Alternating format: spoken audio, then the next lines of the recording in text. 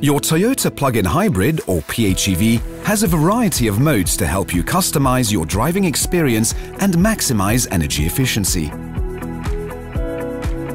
In this video, you will learn about drive modes and plug-in hybrid system modes.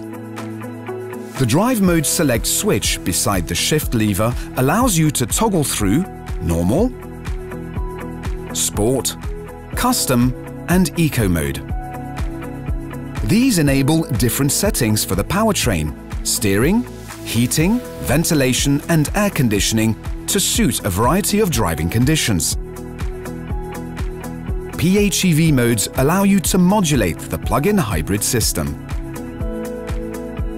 In the default EV mode, the engine will not kick in even under acceleration. To switch to HV or hybrid, for instance to preserve battery power on the motorway, press the HV EV button.